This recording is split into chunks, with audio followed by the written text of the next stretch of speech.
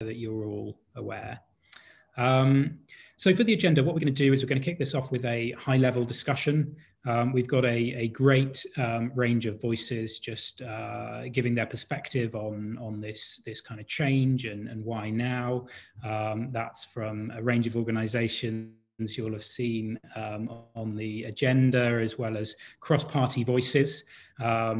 Unfortunately, I think our Labour representative hasn't been able to join us because of rural broadband issues, but otherwise we've got really good representation. And then we're going to move on in the sort of second half into a roundtable discussion, getting a little bit more into some of the technical considerations of this change to the Companies Act. Let me kick things off. I'm going to hand over and start with our very own Douglas Lamont, co-chair of the Better Business Act campaign, to introduce us all to what we're talking about. Douglas. Brilliant. Thank you, Chris. And just a very warm welcome to what, looking at the screen today, is an incredibly diverse bunch of people from across the political spectrum, but also from across the business spectrum. And I think that's a really important point for everybody, that, you know, the Better Business Act is something that is drawing together people from all walks of life and all types of companies, you know, driven by a purpose that we need to make a change. I think the broader context for everybody is, you know, we've all been asking ourselves, what does building back better actually mean? You know, other than a phrase we can all remember, how do we make sure that it is something tangible and actionable so that we really do make accelerated progress to a kind of fairer and more sustainable future? And for us, that's where the Better Business Act comes in. You know, it's a very clear ask from business to government to say, how do we reset the foundations of how businesses operate? You know, for too long, shareholders have been the absolute focus and priority of people, and that, as we know, and there's been a lot of dialogue on it over the last few years, has been at the cost of people, of workers, of society, of the planet. And, you know, the evidence is building that the right business models are ones where we align the needs of all stakeholders. Absolutely, shareholders and returns and profit are absolutely central to this. And I know as a business leader myself how critical that is. But we also know and can see that making sure that people and planet in balance is the right way to run companies. It's not just the right thing to do, it's the smart thing to do. And today, you know, our strong belief is that the Companies Act is at best vague and slightly confusing. At worst, it's a hiding place for those that want to justify why they're profit maximizing despite the costs to wider society.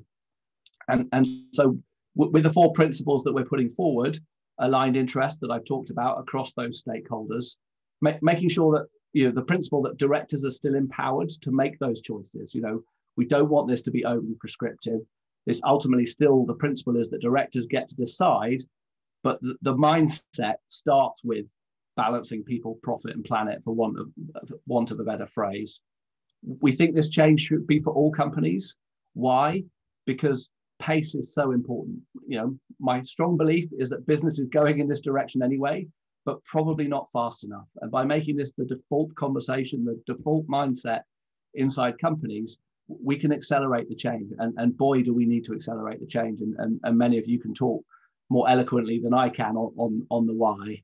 And as ever, making sure that reporting follows this action. You know, for those bigger companies that have to report, making sure that how they're thinking about that balance is reported clearly and fairly is going to be important as well. Who are we? We're a very diverse bunch, and, you know, you'll have seen the headline brands, and great to have companies like John Lewis and Waitrose and Iceland, and progressive companies like Bulb and others on board, and my own company at Innocent. But we've also got lots of really small companies, you know, artisan bakers and coffee shops, as well as big London law firms and Cornish clothing companies. You know, it's the diversity that brings strength here. This isn't just one group of business with a particular interest asking for us. This is, you know, what I would like to see as the next generation of business leaders asking to set ourselves higher standards. And the time is now. You know, we've got to work out what, you know, a better way forward for business, for capitalism is. And we think this is the starting point because it's the foundation. You know, the Companies Act might be quite technical, but it is the foundation. So let's get the foundation right, and then we can build from there. And in a year where we've got the G7 and we've got COP26, the time is now. You know, we can set the standard not only for UK business but for global business. And I think the UK has got a proud history of leading in this space. And I think this is a great opportunity to showcase that leadership and set an example for the world going forward. But finally, this is the start of the process. And today is not about us saying this is exactly what we want. It's about us saying this is our passion, this is our vision, but we're here to listen as well. You know, we know there'll be questions. We know there are challenges. There are things that we have to work through. And that's what we want to do with all of you. We want to listen. We want to hear the challenges, uncover them, and make sure that we're working as businesses collaboratively with all of you at Westminster to really deliver this change. Because I think there's a great opportunity to do something that we could all be incredibly proud of and can make a massive difference to the UK, but potentially to the world going forward if we get this right over the next 12 months. So that's it from me for now. I'm going to hand over to Kevin Hollinrake, who is the chair of the Parliamentary Group on Fair Business Banking, and also not only brings his experience as an MP to this, but brings his experience, you know, as a seasoned businessman as well to this. So Kevin, over to you.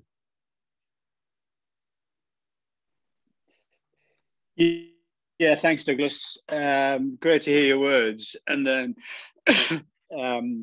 I absolutely believe, both as a member of Parliament and a business person of 30 years, that business is a force for good in this country and in many other countries besides. And so it's great to see your leadership. Thank you very much for that.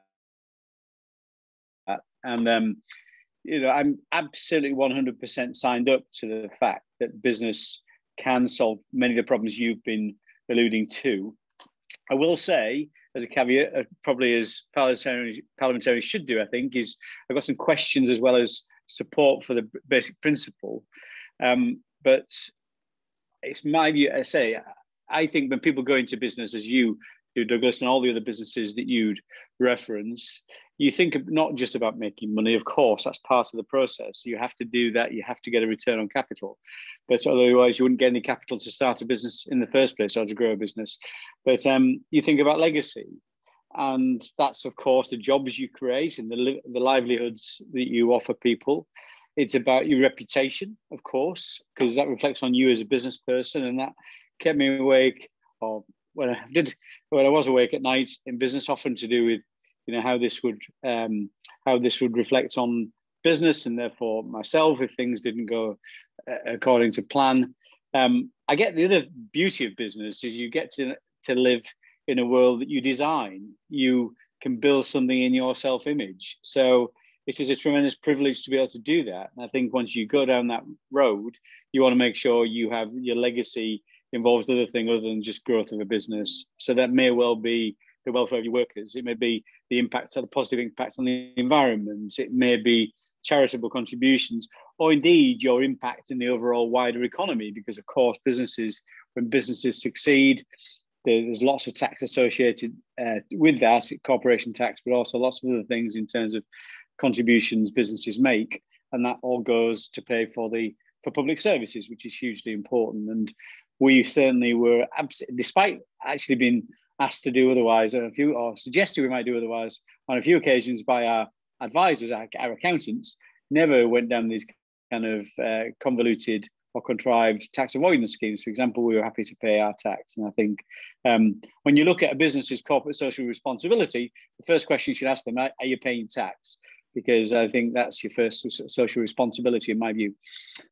Yes, the APPG on Fair Business Banking, which I chair, because I have great sympathy with many of the businesses that were poorly treated by their banks following the last financial crisis, 2008, and the aftermath of that. And it does show that all is not well all the time in terms of the free market economy, in terms of capitalism. At times, business is guilty of some disgraceful behaviour. And you may ask why that was. Why did banks who, in vast majority of cases, treated their customers well for decades, some bankers in some banks did not do that. And ultimately, there's an element of human nature there, of course, which you've got to guard against. But also, I think, feeding that human nature is if you reflect on the words of Charlie Munger, right-hand man of Warren Buffett, he said, "Show me the incentives, I'll show you the outcome." And too often there are incentives for people to do the wrong thing, or the incentives drive bad behaviour. So I think we've got to look at this very carefully. And I think some of the suggestions and the Better Business Act certainly look at this more holistically. I also think there's big regulatory failure within that whole space. And I think this is what we look at. Market forces are a force for good, but they need good regulation. And I think there has to be a balance between the two things. But I'm very optimistic about the future. You see, one of the programs we've got running in the APPG is something called Bankers for Net Zero, how banks help business move towards the net zero transition, carbon mitigation. And we're seeing banks do that through regulation, but also through willingness to do the right thing, realizing they've got a key part to play in this. Excuse me. And also shareholder action, of course, which is becoming increasingly important. So shareholders do have a big role to play in this, irrespective of whether we rebalance the equation between shareholders and other elements within the Companies Act in Section 172. So the concerns I have, I said at the start, the concerns I have is we've got to maintain a fair and level playing field. For instance, an example, some may say the offshoring of the past was the wrong thing to do. That wasn't in the interest of the local economies in terms of employees. Offshoring jobs to China, should that have happened? Well, that happened actually because of market forces, and we can't leave UK businesses at a disadvantage. If there are no businesses, there are no jobs, and that is the primary thing that the success of a business leads to, job opportunities. I think the other concern I have is if you change the relationship where financial success isn't the foremost objective of a business, it leaves potentially open to challenge from lawyers saying if this is legislation, could lawyers come in and say the directors made the wrong decision there and challenge that in the court, which would be a potential legal nightmare for businesses.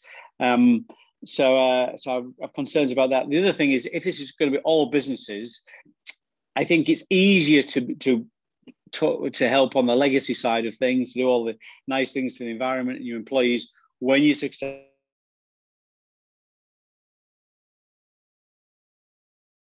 Money in the bank. I worry, well, will this be a barrier to new customers? Ultimately, makes our economy more successful, drives up service, drives down prices for consumers. So some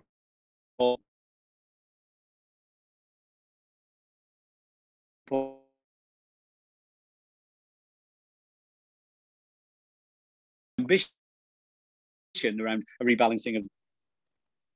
That's brilliant and great, as Douglas says, to really kind of open up the conversation there. As you say, very supportive in terms of direction, but some really important questions. Moving on now, I want to hand over to Alan Brown, MP. If we can hear from Alan. Okay, thanks very much, Chris, and it's a pleasure to follow Kevin and Douglas. I'm going to start by looking back at previous employment I had before I was an MP. So at one time I worked for Scottish Water into a partnership with contractors in order to deliver the capital programme.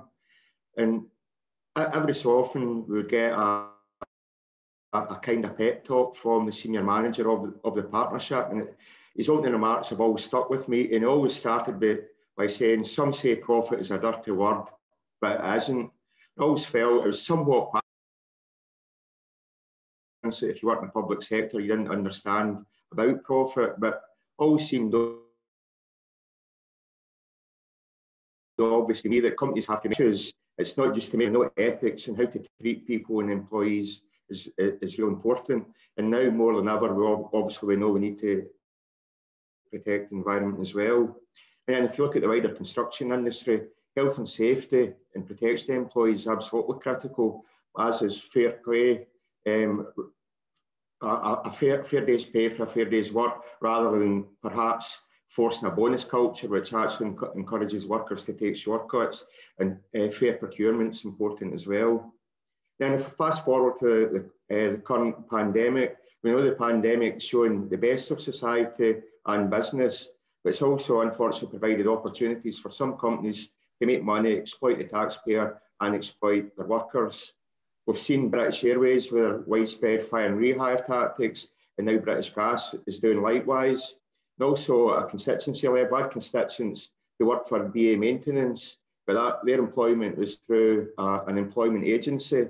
This agency actually refused to furlough the workers, even though it was confirmed that they could furlough the workers because of some absurd fear of building up future liabilities. So I actually kept these workers on with no pay for a number of weeks before deciding to lay them off when it came to furlough deadline day. So that was really disappointing in how these workers were treated, and clearly were nothing more than numbers on a page. Then in the Abuse Committee, we've heard of companies that were using government support to actually minimise their debt interest, of still paying significant shareholder bonuses and dividends. And of course, there was supermarkets making increased profits while benefiting from rates relief from the government. But obviously, at least public opinions force a U-turn by supermarkets. So that actually shows the power of that public opinion as well. I'm proud to have grown up in the constituency that I represent. The biggest town in my constituency is Kilmarnock, which actually has a proud manufacturing history. But sadly, unfortunately, most of the manufacturing jobs are consigned to history. In the actual village I grew up in outside Kilmarnock, New Mills, in a neighbouring village, Darvel, when I left school, they'd left factories that still employed thousands of workers. And the employment that gave to the area was massive, and also supported other surrounding small businesses. And again, all but one of these factories is gone. Now, it might be the majority of these jobs would have been lost, no matter if we have the Better Business Act. But there's actually one recent standout example from our constituency that was wholly preventable. So the world's top-selling Scotch whisky, Johnnie Walker, was bottled and blended in Kilmarnock. Born 1820, still going strong is the Johnnie Walker motto. But yet, for no other reason than profit, dressed up as efficiency, the operations was actually moved from Kilmarnock to Fife by Diageo. So in 2012, that was 700 jobs lost overnight from Kilmarnock. Now that was actually the biggest private employer in the town. So it was devastating for the local community in terms of people affected, other businesses affected, and really only a global company answerable to remote shareholders would consider such a move palatable. And there was even offer of public investment to help modernisation, but the company still chose to go down that route. So if the Better Business Act prohibits companies from operating in such a way and reminds companies they do have to value its workforce, they do have to value the communities that the employment's embedded in, then that can only be a good thing. And I certainly fully support the aims of this, and hopefully it'll be a successful outcome. Thank you very much, Alan. Great to hear from you, and apologies for not giving you a full intro there, as obviously a member of the BAYS committee and the Sustainable Energy APPG. So again, with a really clear perspective on these issues, and appreciate that. And I want to hand over now to Johnny Oates, who is he was Chief of Staff to Nick Clegg, former Director of Policy and Comms at the Lib Dems. And Johnny, really keen to hear from you as well to round us out. Thank you. Thanks very much, Chris. And I'm really grateful to you and the Coalition for the opportunity to support this initiative. As we all know, and the Coalition underlines, we face particular circumstances, a climate emergency and the real crisis of social inequality that we all have a responsibility to try and tackle.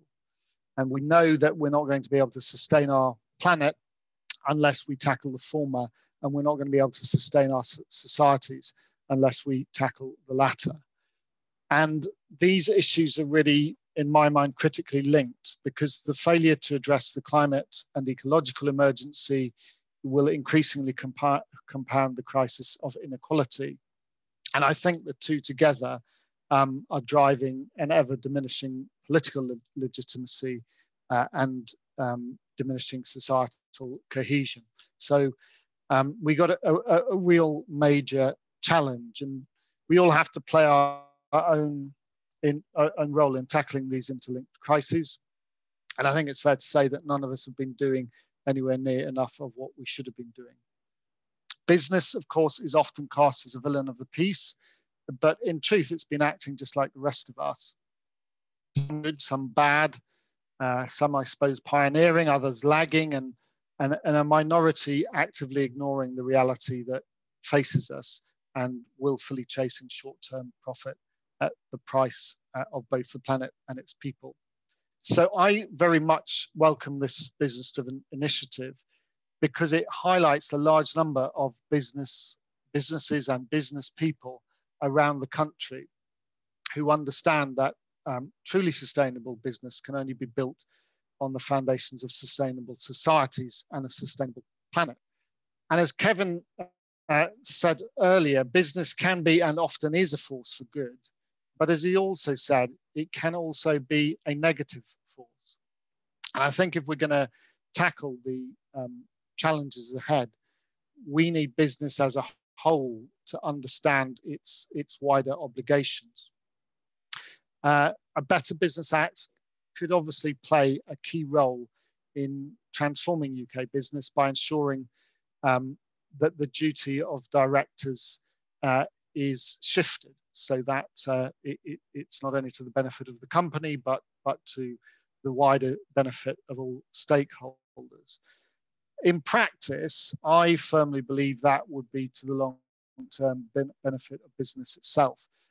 The fact that the coalition is supported by some of the country's most successful and innovative businesses, from long-established companies to comparative newcomers, and I should perhaps here declare my interest as a serial contributor to Brewdog's profits, but I think that demonstrates that a wider perspective on benefits is not to the detriment of business, but actually it can be to its definite advantage. Of course, there's a number of questions that would need to be ironed out in the details of the initiative, as Kevin underlined. And as the Better Business Act Coalition have made clear, a change to Section 172 is not a panacea. It can't on its own transform the approach of business, but it can remove the excuse of those businesses that say that they cannot act in the interests of people and the planet. And it can set a culture or behavior that other businesses will be increasingly expected to follow. Clearly, business is going to have to play a crucial role as we seek to address the climate emergency and this crisis of social inequality. So I really warmly welcome this initiative, and also the fact that it has got cross-party support. And I really look forward to working together with my colleagues in Parliament across parties and across the Commons and the Lords to help ensure that we can help you to ensure it proceeds from a bold vision to an act of Parliament. Thank you.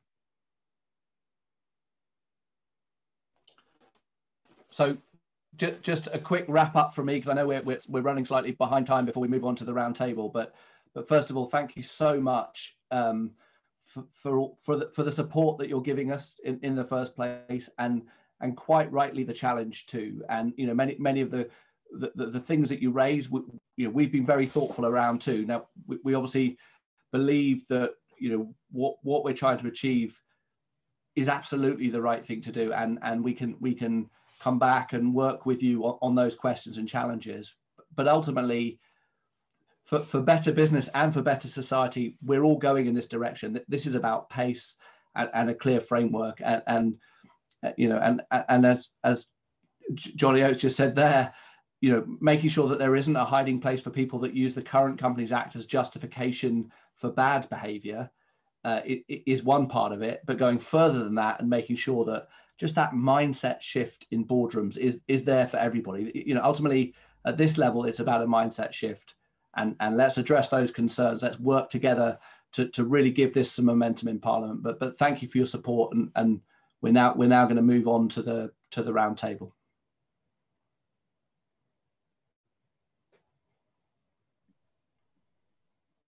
Hi, I'm Deborah Hargreaves, and I'm a director of the High Pay Centre. I'm just chairing this roundtable. We have a great set of speakers, very well qualified to address this issue. So without further ado, I'll give them a brief introduction, and then we'll pose a question to them to start to give them a few opening remarks.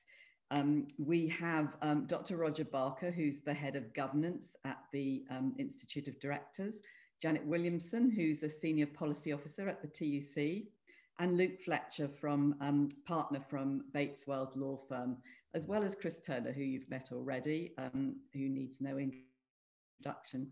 So we are very pressed for time, so I would like to ask the panelists to keep their remarks fairly brief, and I'm going to put a question to all of them to start off with about stakeholder interests. And given that survival is the name of the game right now, in the wake of the pandemic, well, we hope it's the wake for us, are businesses doing enough right now to safeguard the interests of their stakeholders?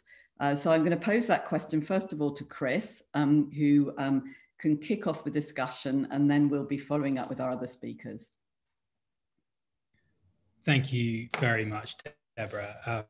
Appreciate that. And yeah, I'm going to keep this really brief because everyone knows who I am, and obviously coming right from the sort of heart of this campaign.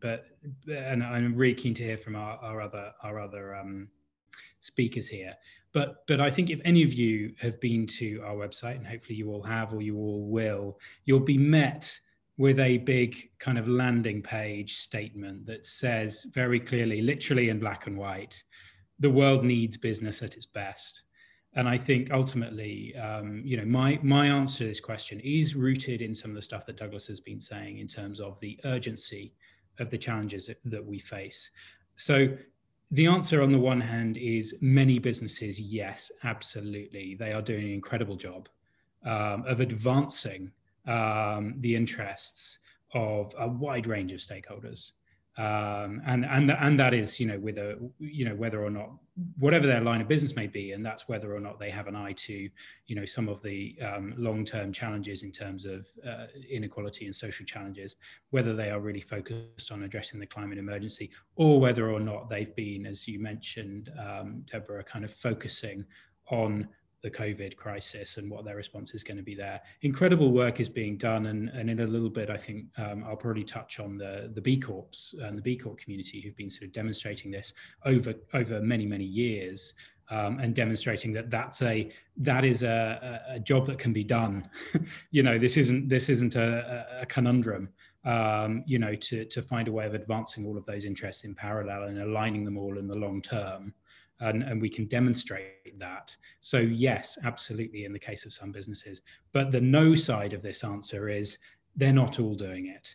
And in order to really tackle these challenges, some of the fundamental and more systemic challenges that we face, we need all businesses contributing. And it is about establishing this kind of level playing field that we're talking about, so that we can ensure that ultimately what we're creating here is a race to the top. In terms of businesses contributing towards solutions here. So that's where we need to go. That's the kind of wholesale approach that the challenges that we face demand, and that's the kind of urgency that we need to unlock through the Better Business Act. Great, as an introduction. I'm going to turn to Roger now, Roger Barker, who's been around the governance world for some time and has dealt with many different businesses at the Institute of Directors. So what do you think of the stakeholder interest right now, Roger? Yes, I think, the answer to your question, Deborah, as Chris said, is some companies are and some aren't. But what I think has changed now is there is a much wider recognition that good stakeholder management and good engagement with stakeholders is absolutely crucial for business. And I think the good businesses will have been doing this, regardless of law, corporate governance codes or anything else. They will have been practicing good stakeholder mapping and engagement, and an approach to business which really is holistic in thinking about all stakeholders. What I think we need to do now, of course, is to make our company law framework consistent with that good way of doing business through a stakeholder approach. And what we have at the moment, I think, is that the DNA of companies, which is what really the Companies Act is kind of inconsistent with that more stakeholder-oriented approach. And I think it's, to some extent, that's a historical thing. I mean, company law really emerged to kind of facilitate the relationship between companies and shareholders. It really wasn't about the company's relationship with the rest of society. That has changed to some extent. And Section 172 was an attempt to bring the company closer to society, but it hasn't really completed the journey yet. It's sort of stuck in an uneasy compromise. And I think that this is the final sort of step in the journey, adjusting Section 172 so that it does really reflect a pro-stakeholder orientation. And then I think the expectations of society and company law will be better aligned. Great, thanks, Roger. I like that idea that we're on a journey and this is the next step in it. Janet Williamson from the TUC, could we get your perspective on where we are on this journey? Yes, thank you, Deborah. And yeah, thanks very much for the invitation to join the panel today.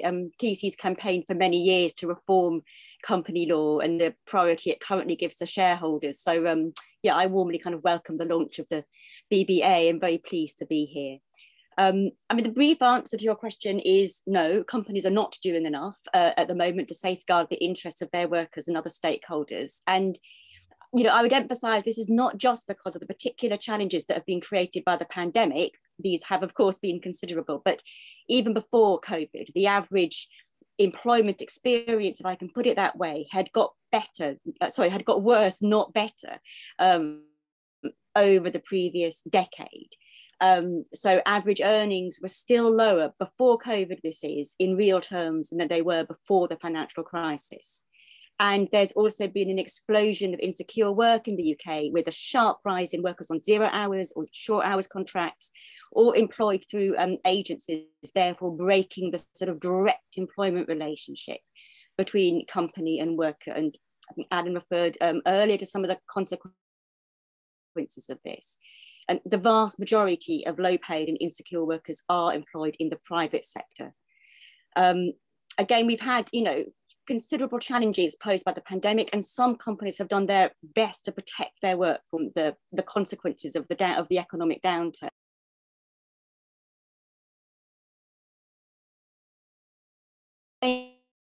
Or COVID precautions, and you know, we've already had a little bit of reference to employers who are using the current crisis as an excuse for what we call fire and rehire, so firing workers and re-employing them on worse terms and conditions. And I mean, overall, I think what this reflects is the fact that business models are increasingly based on employment models that are exploitative and perpetuate precarious work. What we need is, you know, everybody has been saying, is that companies should be shifting their focus away from maximizing short-term shareholder interests and working towards creating long-term sustainable company success that benefits all stakeholders and protects the environment. And I think corporate governance reform and rewriting directors' duties is a really vital part of bringing that about. I mean, as I said, we have campaigned for many years to reform directors' duties and to change the current formulation of shareholder primacy within it. And so, yeah, I kind of welcome further collaboration on this, how to make that change work. Great, thanks very much, Janet. As ever, very pithy. And now I'm going to turn to Luke Fletcher from Bates Wells about what are businesses doing now to safeguard their stakeholder interests. Thank you very much, Deborah. I'd probably just shift the angle a little bit to, I suppose, a framework that businesses are operating under at the moment. So as a lawyer, naturally advising businesses, advising directors, I'm thinking about the duties of directors in that context and have interaction with boards and the way that they're thinking about these issues. And I suppose I would just observe that the Companies Act, as it's framed at the moment, makes stakeholder interests a subsidiary consideration. So companies exist for the benefit of their members. That's the default purpose in company law. Pretty much all companies operate on that basis. And so directors have this duty to have regard to stakeholder interests. But the truth is that boards can consider stakeholder interests and discount them. They can choose not to give them particular weight if they think those interests aren't that important in the context of shareholder value. And they might also feel that in order to give weight to stakeholder interests or incorporate those interests into their strategy, that in some way they need to be able to demonstrate a business case in order to be able to do that. And that can, I think, chill consideration of these really important issues where things like harm to the environment are really significant. And it might tempt directors perhaps to look at wider practice and ask the question, are we going further and faster than others? And should we do that? Can we do that? Or are we going too far? Might we, in a sense, be missing some short-term value if we are too responsible? And so that, I think, is the tension that we have with the law at the moment, which I would really describe as a sort of cultural artifact. I think it's a product of its time. It's framed nearly a generation ago now, and the world has moved on. We've had the financial crisis, we now have the climate crisis, and we have the pandemic. And I'd also say that expectations of companies have changed. And we see that in the Corporate Governance Code, which asks boards to establish their purpose and to describe how they benefit society more widely. And that really seems to be the sort of best practice and the best way of thinking. But unfortunately, as Chris was alluding to at the beginning, we see a huge variation in practice, and the law at the moment allows boards to discount these wider considerations. And I suppose what we're pushing for with the Better Business Act is to say, well, we need to create a new baseline and use that baseline to create the fair and level playing field that Kevin was describing. Great, Luke, thanks very much. That's really, really interesting. And I like that question that you posed there, that companies are asking themselves, are we missing short-term value if we're being too responsible? So I'd like to incorporate that into a question directed to Roger Barker.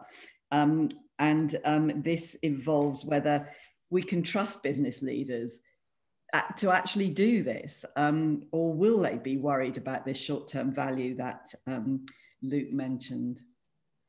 Well, no, I think a lot of it is determined by the incentives which they're given, particularly the management team.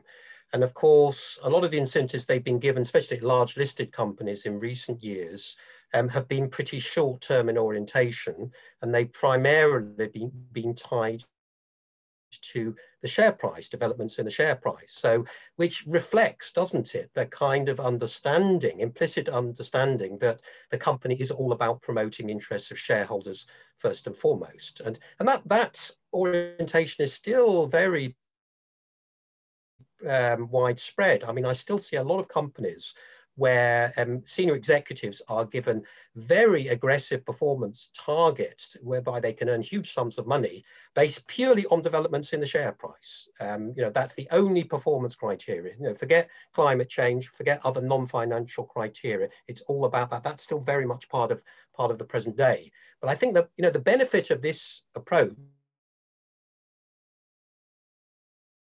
that, you know, those aren't the sort of incentives we should actually be providing to executives. We need a different set of executives, a more broad-based set of performance criteria, which take into account this broader stakeholder orientation.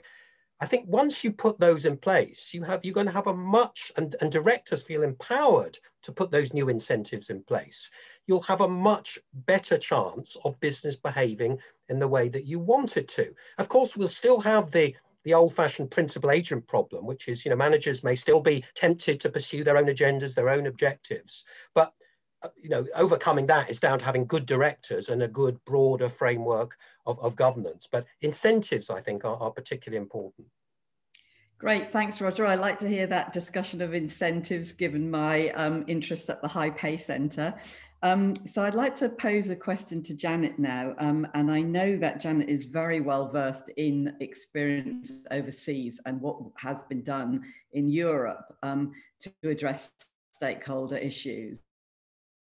So could you give us some benefit of your experience there? Yeah, thanks a lot, happily. I mean, the big sort of difference between our own corporate governance system and those of continental Europe is that in the vast majority of European countries, they have requirements for worker directors on company boards, or at any rate, some form of workforce voice within corporate governance. You know, in a nutshell, we can sort of see from these experiences is that it works and generates, you know, both economic value but also social benefits as well.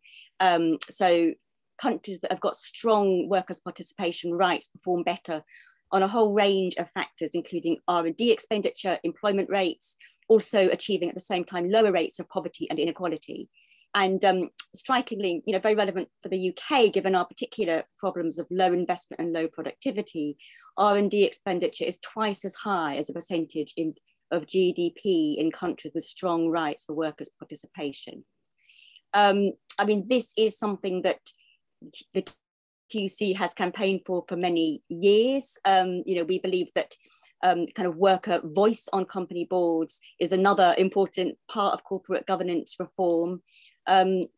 We know that greater diversity on company boards improves the quality of decision making, and there's been rightly an emphasis on gender diversity and to some extent now kind of ethnic diversity, but there's been much less emphasis on social diversity, and you know, and a focus on bringing people with a wider range of backgrounds into the boardroom and into decision making.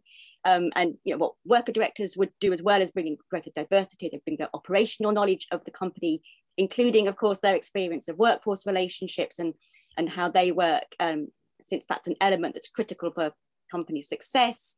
All in all, you know, have the ability to bring a great contribution into company decision making. Research shows that the contribution of worker directors, where it's in place, is valued by other directors. I mean, there's a few companies in the UK that do have worker directors, and that's very clear at those companies that they value it highly. It's also clear from, you know, much larger scales of research that's taken place in Europe as well. So yeah, I mean, I fully agree that reforming directors' duties is a sort of critical starting point for corporate governance reform, but bringing, you know, sort of widening the voices in corporate decision making, and specifically worker directors on company boards, is another reform that we would like to see being brought in sort of hand in hand with that. Thanks very much, Janet. And I'd just like to point out that we have quite a lot of parliamentarians on the discussion. So if any of them would like to take this opportunity to ask a quick question, then please just flag it up in the chat section. Before we do that, we'll turn to Chris now, given that we're talking about experience from overseas, and we can talk to him about the B corporations and how they have improved the approach to stakeholder interests. Thanks, Deborah. Yes, absolutely. I mean, you know, many of you on the line will be aware the sort of story of the Better Business Act. You know, interesting hearing, you know, Roger use you know, say that we're on a journey, you know, and this is sort of the next stop. In many ways, you know, it's a similar story with the B Corporation movement. You know, the story here of the campaign starts with the B Corporation movement. It certainly doesn't end with the B Corp, you know, it ends ultimately, as we're saying, with a kind of default change. But we have the roots there in the heritage of the B Corp movement and everything that we've learned through those experiences. And some of you will know the B Corp movement well, some of you won't. But over the last 10 to 15 years, the B Corp movement has been working hard to ultimately prove the model here.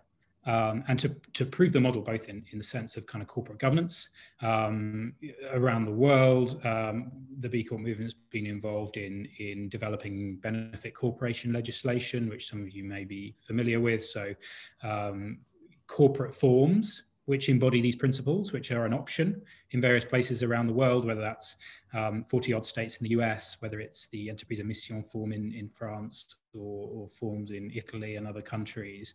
So proving that this works as an option it has been a crucial part of that. Also within the UK itself, the B Corps in the UK, of which there are over 500, have to make a legal change as well. So they change their articles of association, which is something UK businesses can do, a relatively little known feature of the current 172. But UK B Corps do that, again, enshrining the same kind of principles that we're talking about here in their specific case. And in doing so, in all of the B Corps changing their governance in that way, and furthermore, the thousands, many thousands of businesses that are adopting these forms of corporate governance without becoming B Corps, they're proving in doing so that this is a good basis for decision making in the interests of all stakeholders. They're proving that this is a powerful way of empowering directors, liberating directors of businesses to make these decisions. They're proving also that this is now also reflecting from a governance perspective investors' preferences and capital flows. You know, they're proving actually over the last year or so that this is also a great governance framework for thinking about challenges and responding and resilience in the face of unexpected pressures. So really the story here with B Corps is the proof point. It's demonstrating that. And actually we did a little bit of research at the end of last year, comparing UK B Corp SMEs with the wider UK SME community. And pulling out of that research, we've got incredible stories and data to show that the businesses that have adopted this governance framework, they're growing faster in terms of turnover, in terms of employee growth. They've got better retention, better diversity, to some of Janet's points.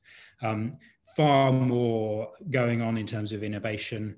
And of course, they're also, as mentioned, really successful in attracting investment. So it's this body of evidence that we've really created over the, as I say, past sort of 10, 15 years, which now provides obviously an amazing platform for us to say, why not for every business, because that's what we need.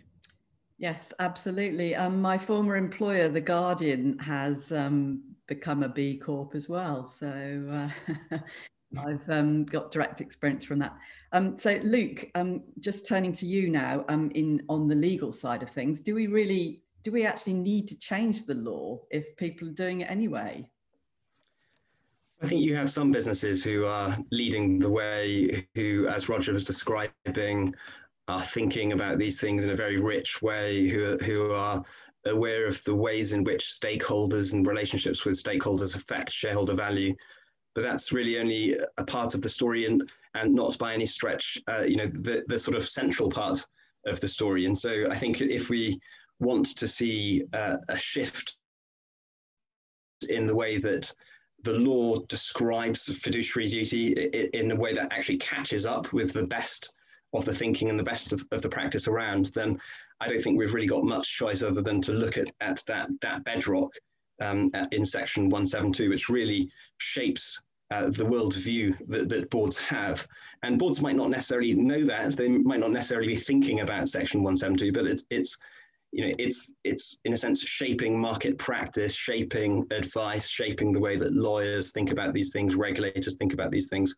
So unless you get right down to that foundation, I don't think you can really solve the puzzle or unlock the issues. And so from my perspective, if we can get to the purpose, the default purpose of the company, and we can broaden that and say, well, actually, we now think that companies exist not only for their shareholders, but actually to create a broader benefit for society and the environment, suddenly all sorts of other things become possible within the wider legal and regulatory system. And I think you then start to see regulators thinking differently, you start to see policymakers thinking differently, and lots of things flow from it. And I think it's easy to sort of look back and say, well, look at the things that have happened since 2006, the financial crisis, the pandemic, what we know about climate change. But then if you look forward, and you look at these commitments that are being made to net zero in 2050, that's a long road. And at the moment, people are making those commitments, but they're not transparently describing how they're decarbonizing. They don't have medium-term scientific targets.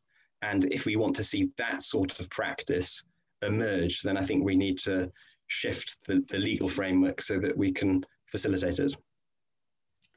Okay, thank you. Great. Just to add to that, I'm just wondering if there is there a trade-off between profits and stakeholder interests?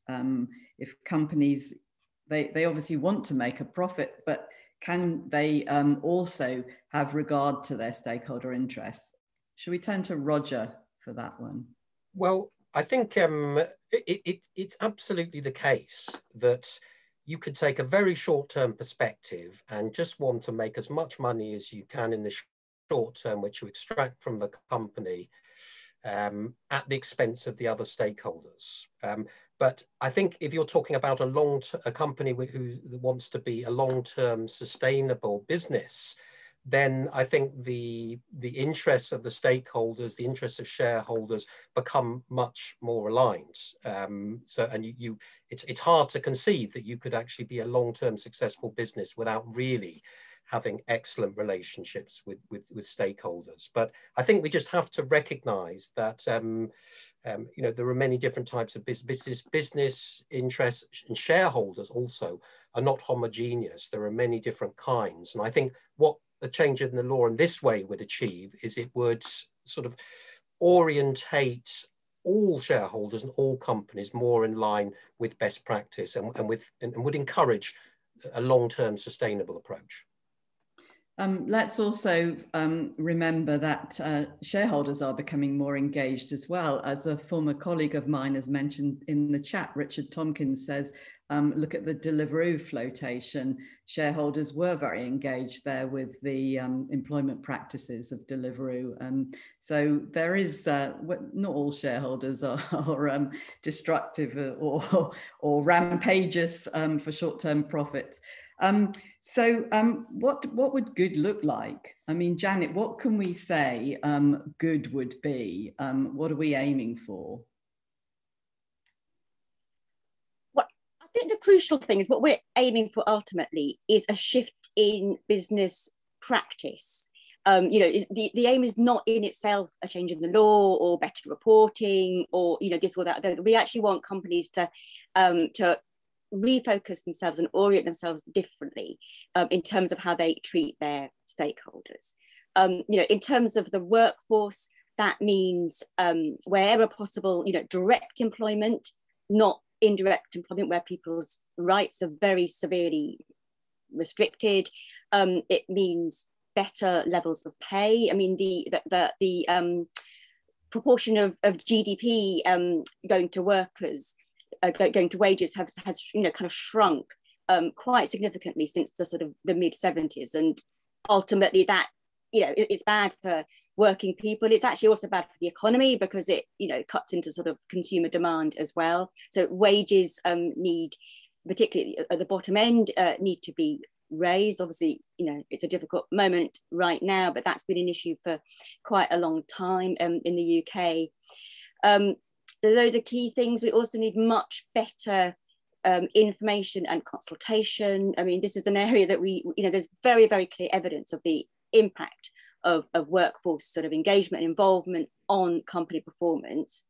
But, nonetheless, it's not something we're particularly good at in the UK. And, too many companies don't sort of really take it, engage with their workforce at all, or if they do, they sort of, they do it badly. And, there's a lot of evidence that collective voice makes a strong contribution both to the kind of well-being of the workforce, which in itself, makes people more motivated and reduces absenteeism, but also has a sort of direct impact on things like innovation, which might not be expected, but is the case because in a sense everybody is contributing more fully.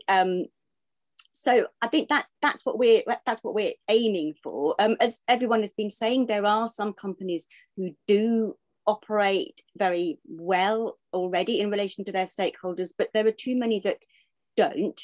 And one point I just wanted to make, kind of following on something that I think Roger was was saying, I completely agree. You know, we know, I think there's very strong evidence that in the long term, there is a very good convergence of stakeholder interests with those of investors and other stakeholders. But that is not enough to mean that companies actually operate in that way. And I think that's an argument that certainly we've come up against in this area, you know, time and time again. People can say, well, if there is a business case, then why do you need to change the law? Why isn't everybody doing it? And the fact is, there is a strong business case, but people don't all do it. And we do need to change the law, because that would just bring everybody up to the same place, the same page. It wouldn't have, you know, the idea it would be bad for the economy is, I think, completely misguided. The evidence is entirely the other way. It would be good for the economy, and it would bring, you know, significant social benefits as well, you know, to workers, to other stakeholders. So yeah, I'll leave it there. And Chris wants to come in on this one. Also, Chris, while you're talking, could you just sum up whether this is going to be a huge change, making this change to the Companies Act, or is it just a small tweak around the edges? Absolutely, yeah, I can say a word on that, and I might also then hand it off to Luke to say a word on that as well, because Luke and I have had that conversation. Yeah, I just wanted to briefly come in on you know, what does good look like, because I think you know, there's a, you know, in many ways we are driven, you know, we're really driven with this campaign by the urgency of the challenges we face, and I think, you know, oftentimes that can get this conversation off on a sort of, you know, a fairly, you know, sinister note. You know, we're sort of, you know, this kind of doom-laden picture that we paint. But of course, you know, the great thing here, and the sort of the optimistic future ultimately that we want to paint, is all rooted in the fact that there are many businesses who are doing this, and who ultimately are demonstrating what good looks like. And I wanted to there was some great comments in the chat, just as Janet was reflecting on this one as well. People highlighting the fact that yes, B Corps have been demonstrating this, but also I know we've got some people from the Employee Ownership Association on the call. We've got Social Enterprise UK, we've got the cooperative movement, we've got businesses signed up to the Waits Principles. You know, there's a whole range of businesses who are bringing to the table great examples of ultimately benefiting a wide range of stakeholders, and doing that every day. And what I think all those examples help us do is navigate the way from what can seem quite a sort of, in many ears, a sort of esoteric, arcane kind of conversation about, you know, about corporate governance, into something which is very real and tangible when they think about the businesses that they work for, or that they buy from, or that they invest in. And that's ultimately just bringing us to the Better Business Act campaign. That's one of our jobs, is to bring this to life for people, ultimately what it feels like and what it looks like on an individual company basis, but also then as you start thinking about the system and you start thinking about every business behaving in this way, the positive vision that can give us of the you know, that relationship between business and society, and how we hope to heal that and really kind of deliver for all stakeholders. So just a thought there on what good looks like. And then yeah, is it a big change? Is it a minor tweak? I think the you know, you'll get we already have got different perspectives on this. I think when you speak to different people, I think one of the things that comes through very strongly as we speak to leaders in business about this is that it is big in what it is big in terms of what it symbolizes. You know, the reframing of decision making, the culture and conversation in the boardroom, that's big. And when you think about that happening at the default level, it's really big. So that's big, and it's big and it's important. It's important because it's big, and it's big because it's important. But of course, it's also a minor tweak in that it doesn't instantly result in a whole range of new, you know, a whole new burden and range of kind of obligations for business leaders. So in that sense, we hope to achieve sort of the best of both worlds, in making quite a kind of clear statement about the way that business needs to operate and the responsibilities they need to be held to, while also giving the room for lots of the stuff that will follow in the wake of the Better Business Act, to ultimately be kind of aligned with this direction, but be done and developed in consultation with business. So that's, I think, the right balance between big change and minor tweak. Yes, great, thank you. Also, quite a few comments in the chat about it being a younger generation of business leaders who really have taken up this mantle, and I like that idea that we're now bringing in new people who have new ideas. And I'm sorry not to turn to any of our other panelists, but we are out of time on this section, and I'd just like to thank all of the panelists for a very interesting, stimulating discussion, and hand over now to Caroline Lucas, MP. Thank you very much, and thank you to Chris and Karam at B Corp for the invitation to take part in this event. And my sincere apologies for not being here at the very start of the meeting. I hope it doesn't seem too rude. I will catch up with the recording afterwards, but I was at an Environmental Audit Select Committee for our session on community energy, and we were hearing evidence from groups, community energy groups and so forth. And it struck me really that energy is an area full of innovators who are putting people and planet at the very heart of their business model, as well as many, admittedly, who certainly are not yet. But as we see in other sectors, I think what's exciting is that there is an ecosystem of both for-profit and not-for-profit companies who are embracing new operating models for the 21st century. And I think the climate and ecological emergency means that such businesses must become the norm rather than the exception, and that needs to happen really fast. So that's one of the reasons I'm so delighted to support the campaign for a Better Business Act. It is a beautiful piece of legislative drafting, modest changes to the statute book, but potentially a transformative impact. And transformation is absolutely what we need. Because in terms of the economic recovery plans we're seeing from governments so far, I think they are failing this transformation test badly. Too often they're doubling down on outdated and dangerous ideology that prioritizes economic growth rather than the health and well-being of people and planet.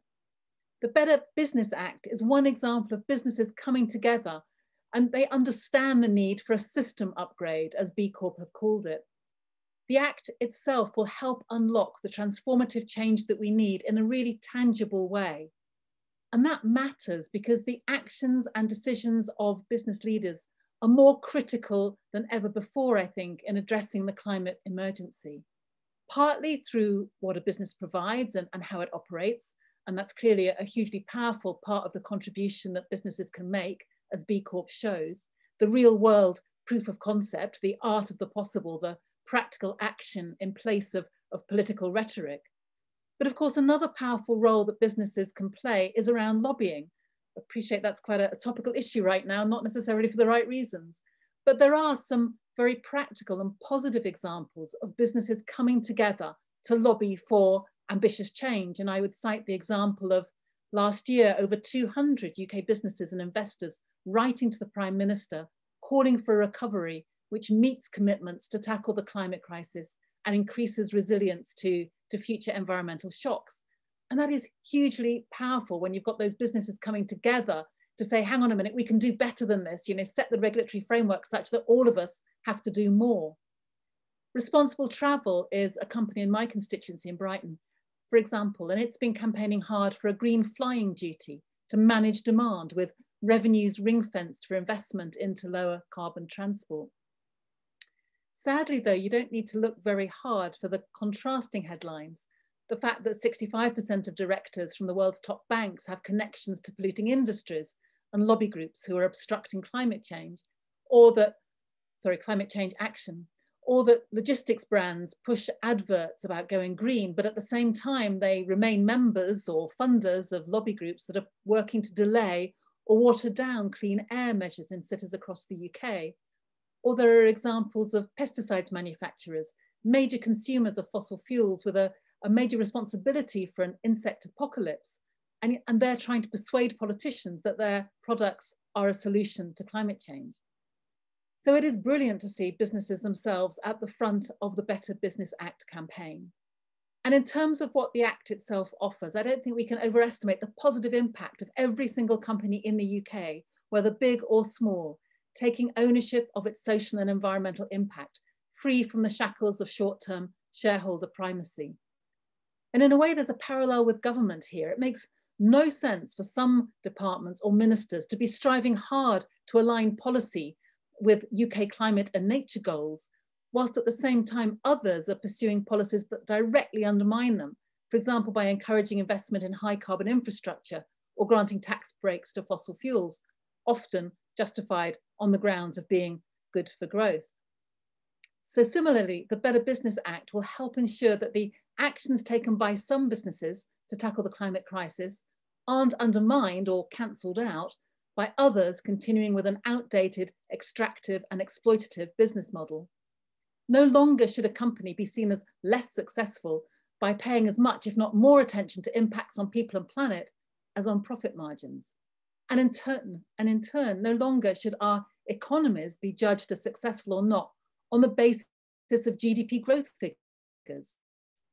But instead, it should be on the extent to which they are meeting the needs of all people within the means of the living planet. So in summary, I'm delighted that the campaign for the Better Business Act shows that businesses have woken up to this and in many ways are far ahead of ministers on the transformation that we need. So I just want to end by thanking again B Corp and everyone involved in this brilliant initiative and for this opportunity to add my voice as a strong supporter of the campaign. And I very much look forward to working with members of Parliament from all parties to get these proposals onto the statute book as fast as we possibly can. Thank you. Thank you. Thank you, Caroline. Fantastic. Thanks so much for that. And a brilliant sort of galvanizing call for urgency there for us as well. I want to, thank Caroline, but I also want to thank all of our speakers, our parliamentarians, our experts. It's been brilliant to have you with us through this conversation. We've held everyone's attention, it looks like, through over an hour, which is brilliant. So I'll bring us to a swift close. I think we've got a slide to bring up, which is just going to give you all, or remind you all of the website address and our social media handles, so that you can do whatever it is people do on social media, all the sharing and tweeting and things. So please do that. As Douglas said at the very beginning, this is, we've got some incredible momentum behind us with these businesses on board, and a really, as Caroline was saying, a really expertly crafted piece of legislation here, which we're basing our principles on and our ask on. So we're really off on the front foot, but it is the beginning now of a conversation to make this happen, and to make this happen quickly and together with as many of you and your colleagues as possible. So please do spread the word, sign up your business or your friends and colleagues' businesses, follow us, support us, and of course get in touch at the email address there, or if you have our email addresses as well, to pick up the conversation, because we really look forward to speaking with you all. And with that, thank you and goodbye.